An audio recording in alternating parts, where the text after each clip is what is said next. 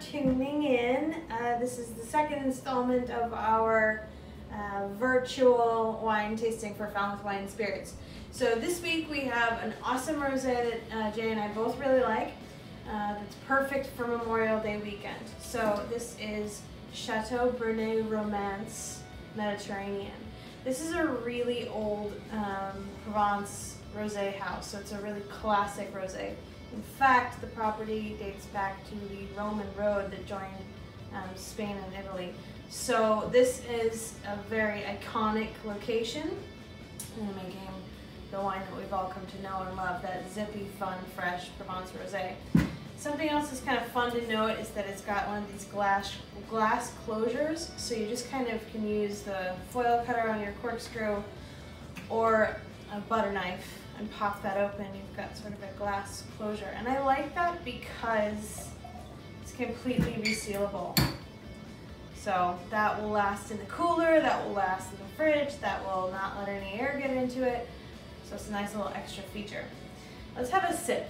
So we see that there's beautiful pale salmon color, a lot of fruit, a lot of dryness, sort of almost like an apricot-y thing, wild strawberry, peachy, not overripe. Let's give it a sip.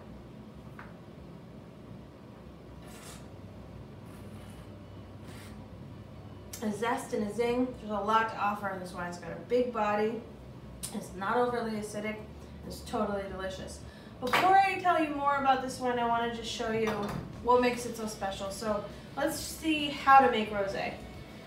If you look here, I've got some grapes. And I've got some grapes that is making red wine and some grapes that are making white wine.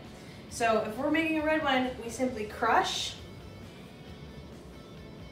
and put it in there with the skins and let it macerate and let that skins color it, because the inside doesn't actually have any color.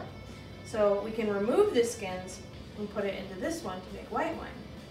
But how do we make rosé? The best way, the most common way, the most acceptable way is to bleed off. Just let the skins color the wine a little bit and then remove them. And this is just water and grape skins. And you can see it. That's rosé.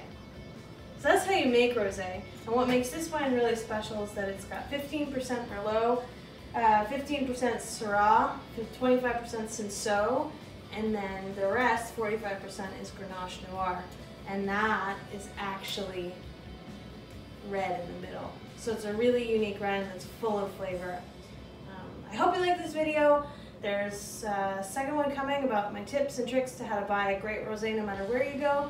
But if you go to Falmouth Wine Spirits and give us a call, you know it's going to be good.